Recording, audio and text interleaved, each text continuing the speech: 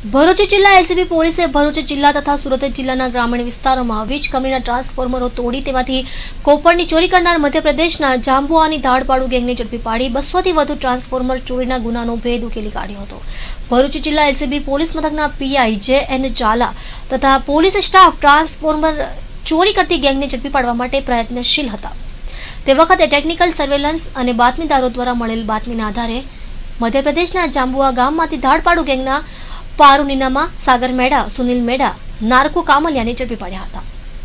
આ ધાડપાડુ ગેંગની પ્રાથમિક પૂછપરછમાં સુરવાડીની ધાડના ગુના ઉપરાંત ભરૂચ જિલ્લા અને સુરત જિલ્લામાં થયેલ 200 થી વધુ જેટલી ટ્રાન્સફોર્મર ચોરીના ગુનાનો ભેદ ઉકેલી કાઢવામાં આવ્યો હતો।